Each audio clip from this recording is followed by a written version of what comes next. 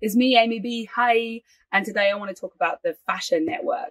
The fascia is the largest organ in the body. It's known as the organ of posture. It's also the largest sensory organ in the body. What I'd love to introduce you to today is the understanding of fascia and the concept of how a very short daily practice can eradicate tension in your body.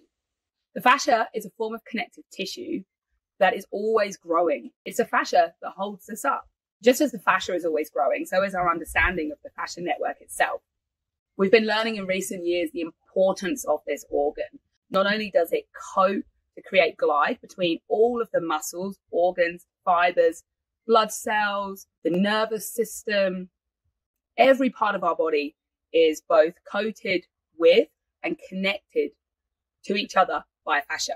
The fascia is also reactive, that people understand that trauma is stored in the body. It's not entirely accurate, as trauma is unintegrated experiences that trigger a response in the brain, which then sends a message to the fascia to respond. So what we find is that in these layers and layers and layers of fascia that have been continually growing, there is all manner of stress and tension built up. An easy way to explain the fascia is thinking of scar tissue. So if you were to cut your arm, you're quite aware that the fascia scar tissue would grow over to seal the cut. If you were to walk around like this all day, every day, as you can imagine, the fascia would grow into this pattern. But being that the fascia is always growing, what happens is when we have these repeated structures, desk posture, for example, or text posture, what happens is the fascia then around these areas grows more and more in density. But the trick is to have regular movement so that you don't get those layers of fascia. If you walked along like this all day, every day, it would grow like that. But even if just a couple of times a day, you would have released that shoulders holding pattern, you would also release the layers of fascia. It's true, a lot of us have got deep layers of fascia holding, which hold us up. This is the integrity of our tension. It's known as tensegrity. It's the tensegrity which holds us in our posture. I'd like to talk quickly about common holding patterns and how to eradicate them. As you can imagine, as a massage therapist, if I don't take care of my body, then I will get a lot of tension building up. I'm also managing a couple of chronic conditions. One is a dropped arch in the foot, creating plantar fasciitis. The other is a crick in the neck, which is causing me misalignment in the jaw and tension headaches. That's if I don't keep on top of my daily practices. As the fascia is responsible for holding us upright, what quite often happens is we end up with mass of this strong connective tissue connected from one anchor point to the next. For example, it's fairly common for us to be forward sloping these days on our computers, in our cars, and as we're rushing through life. But what happens with this forward posture? What is holding the head up? The fascia that leads down to the middle back. And then what is holding the back up? The fascia that leads down to the very lower back. So these areas then have anchor points. So what this is a very thick, dense connective tissue, which is built layer by layer, as day by day, these layers have built in these spaces. So what happens if instead we switch on the glutes? By squeezing the bump, it brings the pelvis underneath the body, which automatically turns off this holding.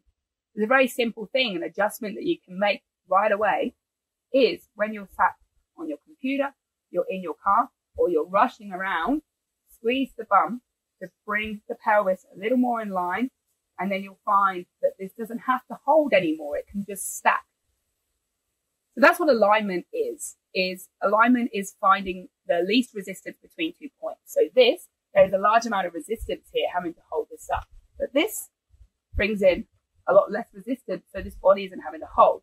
So this simple technique can eradicate shoulder pain, neck pain, mid-back pain, and lower back pain, if that's where your misalignment is. Other common misalignments are standing onto one foot. Now, this is something that I did a lot, particularly as a massage therapist, and this is how I ended up with plantar fasciitis, because I was weighing very much into one side, and what happens is the other side then kind of hitches. So within this holding pattern, my lower body goes that way, so my upper body has to come this way, so my neck ends up going that way. And the fascia is always growing in this pattern. So how do we eradicate this? Well, it's bringing awareness that I'm balancing in my left leg, and can I actually drop my weight into the right leg, focusing on the outer edge of the foot, balancing on the right, you notice, then my upper body starts to open up. So those are just a couple of realignment exercises that will really help your fascia to be growing in the optimal way. Just love to share with you a 1-minute exercise. This is part of my 1-minute yoga routine, but this is going to create a connection to an awareness of your fascia holding, and also give it that space to open up and let go on a daily basis. So first things first, taking a look at the feet and the knees, we want to make sure that the feet, knees and hips are in alignment, looking down. And once you're happy that your feet are under your knees, soften the knees, have a little bit of a bounce. Check that your knees are above your feet. I'd like you then to grip the earth with your feet. So imagine like you're going to take a fistful of the earth, but with your feet. So in that engaging through the feet, you should feel a slight engagement coming through the pelvic floor. If not, squeeze the pelvic floor like you'll stop yourself doing a wee. Squeeze your bum so you've got a nice rock hard booty. So what this does is then it engages the pelvis to come out of any holding pattern and into more of a straight box that then holds the rest of our body. And imagine that elevation that then comes from the pubis coming forward, up through the belly button, up through the rib cage, and a gold cord comes out the top, shoulders back and down. This is an aligned posture. So even if you get close to this, so let's just check those points again if you're with me. Grip the feet, soften knees, squeeze the bum and pelvic floor, elevate up through the center forward body. And we're going to do this with a breath. So this is a 1-minute meditation practice. So we breathe in for 3, we breathe out for 3. And as we breathe in, so everyone exhale at the same time. So we're going to sequence. As you breathe in, I want you to breathe from the inside of your feet, breathe up your body. So it's almost like you're lifting your body as you breathe. I'm just using the arms to demonstrate. You don't have to. You breathe all the way to the top. And then as you breathe out, you breathe down the back of the body. So the shoulders come back and down. The bum relaxes. You relax all the way down to the heels. So from the back, you breathe in. You come up from the inner legs, the inner feet. You elevate. You breathe out. You drop it down. It goes a little something like this. You breathe in, up the front of the body. So you're imagining this elevation that comes from the arch of the foot up through the inside legs that creates then space between every vertebrae of your spine until you get to the top.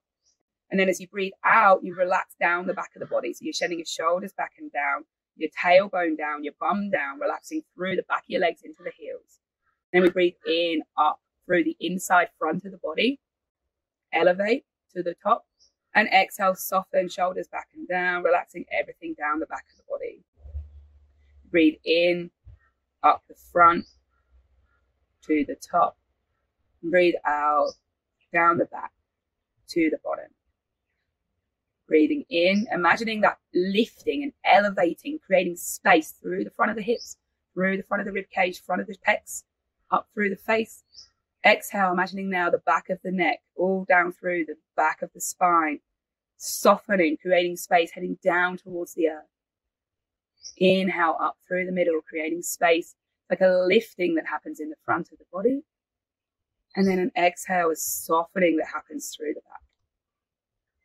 Inhale as you're imagining the expansion between all of the little fibers opening up, all the way up and through. And then exhale, they just soften and let go, letting it go all the way, giving it back to the earth. More breaths like this. Inhale, expand. Gold cord through the center of the crown, elevating you up. And then soft body landing you here between earth and sky. Inhale through the middle, front body. Really connecting with any areas that feel tight. Breathing into them, allowing them to expand. Squeezing the pelvic floor. And then exhale, letting everything soften, letting everything go. Continue with your breath. In through front of the body. And then down and out through the back of the body. Sink in for 3. Sending nourishment through your system. Sending gratitude to your body. And out for 3. Allowing softening so that you may stand stacked between earth and sky. And then we'll reach 20. So we reach up high together. Inhale high. Exhale, hands down into prayer. A little bit of gratitude for your body always helps.